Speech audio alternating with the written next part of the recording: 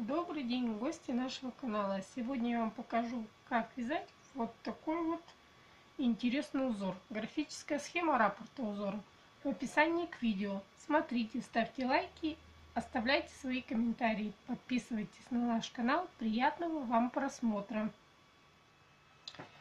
Раппорт узора состоит из 6 петель. Плюс у нас еще набирается 4 петли для симметрии. Я набрала 24 петли.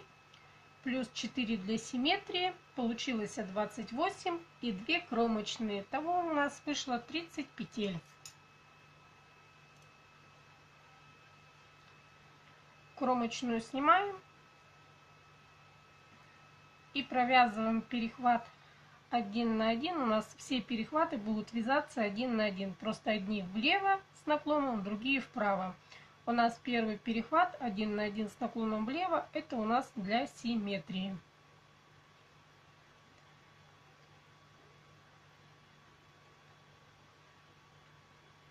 Теперь вяжем сам раппорт. Перехват с наклоном вправо.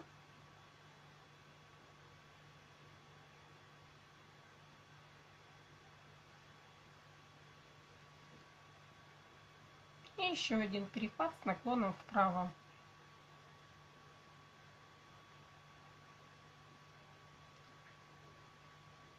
Перехват с наклоном влево.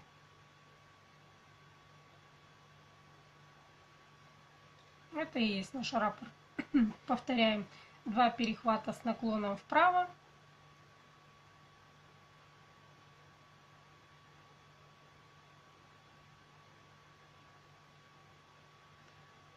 Первый перехват.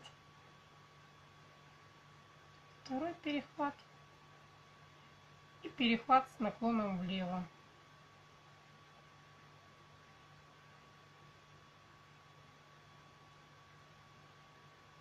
Снова повторяем. 2 перехвата с наклоном вправо. 1.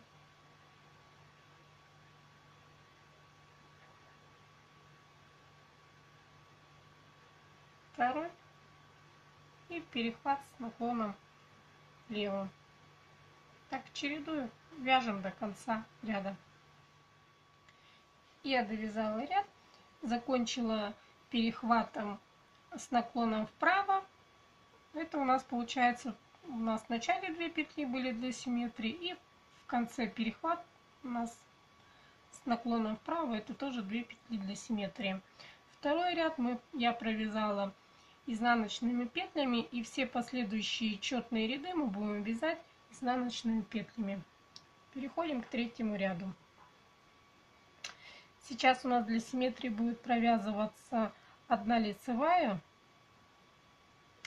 и 2 петли, перехват 1 на 1 с наклоном влево. Это у нас получается 3 петли симметрии, и сейчас будем вязать раппорт. Наклон вправо.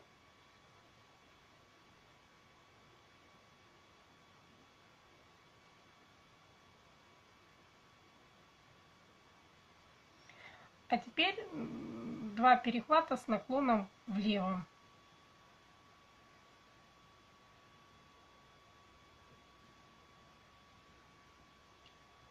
Один наклон, перехват влево и второй.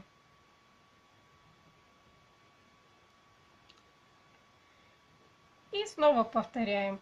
1 перехват направо.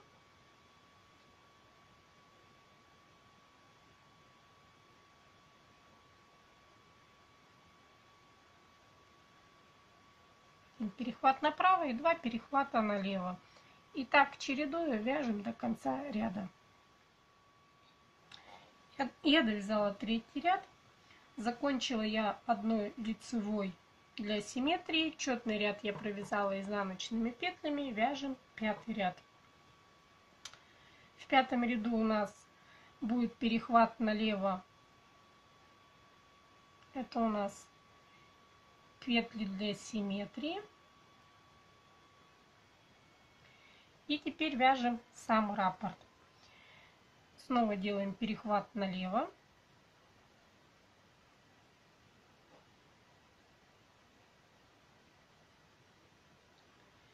Провязываем 2 лицевые. 2. И снова делаем перехват налево.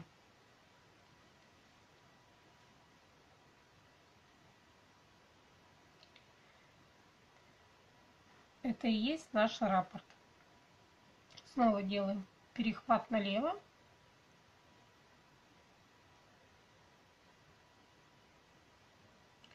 Две лицевых. И снова перехват налево. И так чередуя, вяжем до конца нашего ряда. Я довязала 5-й ряд. Закончила перехватом налево, это 2 петли для симметрии. Провязала четный ряд изнаночными петлями. Переходим к 7-му ряду. В 7-м ряду у нас вяжется сначала 1 лицевая и перехват с наклоном влево. Это петли для симметрии. Получается 3 петли. Вяжем наш раппорт. Снова делаем перехват налево.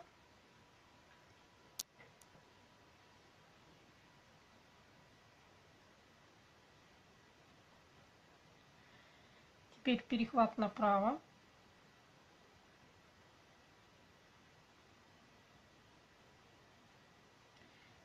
И снова перехват налево.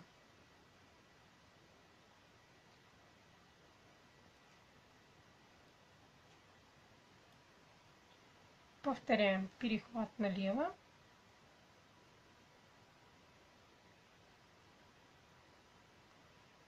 Перехват направо.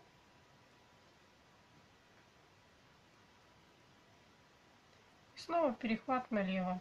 И так повторяем до конца нашего ряда. Я довязала 7-й ряд. Получается, закончила 1 лицевой. Это наша петля симметрии. Четный ряд провязала изнаночными петлями. Переходим к 9-му ряду. Делаем перехват с наклоном вправо. Это петли симметрии. Вяжем раппорт. Перехват налево с наклоном влево. И 2 перехвата с наклоном вправо.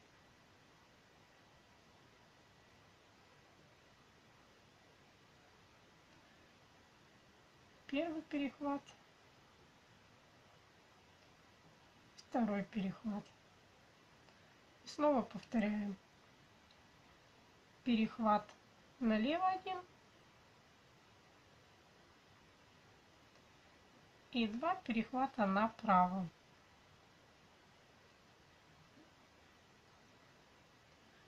Один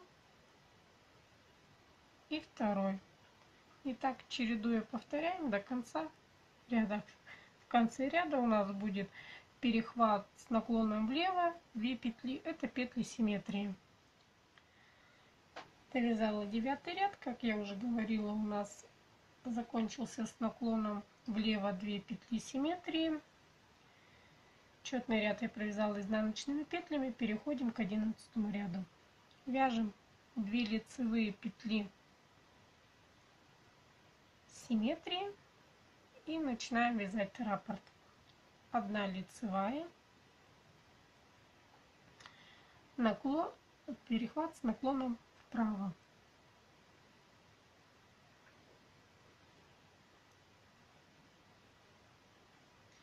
И еще раз наклон вправо, перехват.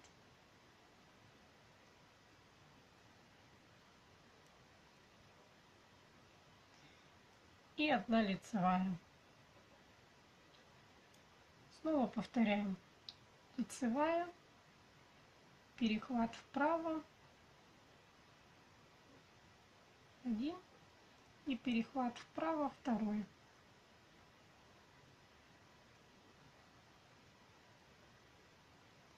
Лицевая.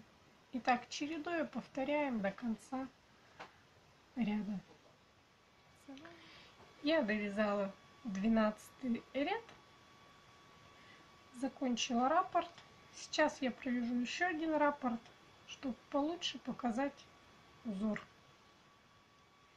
Итак, я довязала еще один раппорт, и в итоге получились вот такие вот ромбики. Их даже можно как 3D что ли назвать, потому что если присмотреться, видно, что вот у них вот эти вот части выступают, а внутри наоборот как притоплены.